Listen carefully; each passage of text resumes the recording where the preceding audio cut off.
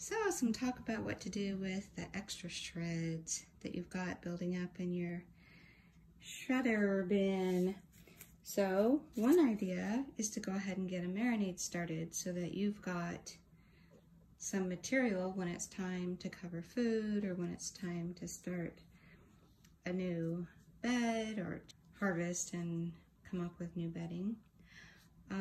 So what I've done here is I used the other side of the screenings, you know, those pieces and little balls that don't go through the screen, and I marinated them with some water and kind of broke them up and made a nice marinade and put a bunch of shreds and started a marinade bin. And I've just added some soft paper to the top that I'm going to mix in.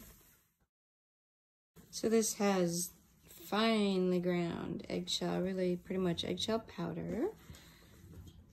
And it's got some, of course, my signature garlic and onion skins and scapes and stems or little root areas.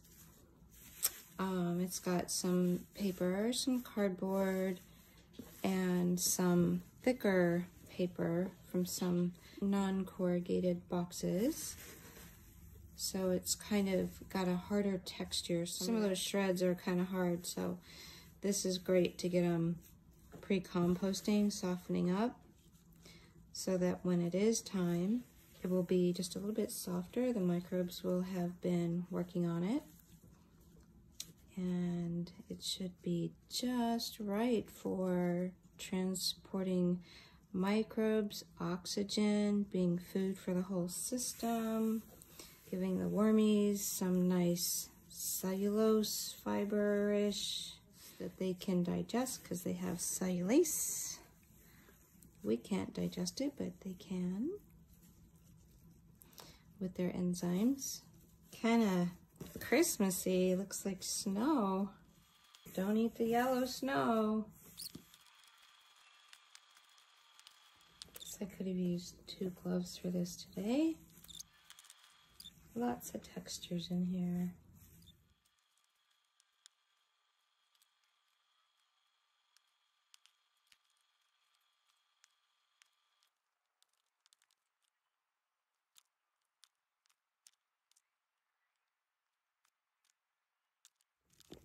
Wow, I think this could be just a little bit more Christmassy.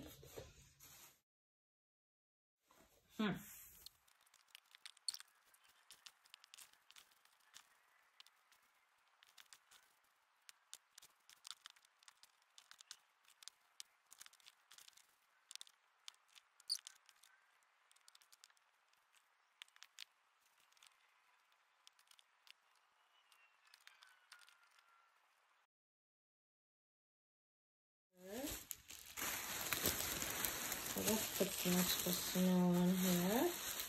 Decorate the holiday cookies, so to speak. Like the holiday brownies, something. So this isn't a working farm right now. It's a marinating bedding station. It's okay if it wicks up some moisture. I just don't want all the microbes to dry out. I like the microbes in here.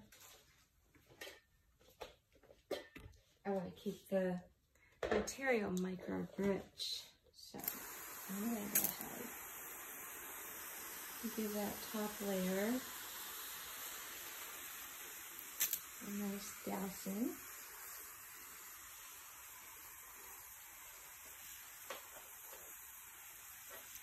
Now, if you live in a humid environment, you might not need to do this, but I would check on it and just make sure that it's not wicking up the moisture and making the material below drier than ideal for farming microbes. It's like real snow. You can see how much, as they get wet, they get just a little bit fluffier. Just don't eat the yellow parts. So this is my snow iced brownie gift for all my Squiggler mates. I wanted to make a brownie surprise with snow on top and, you know, the sought after stuff. So, happy holidays, everyone.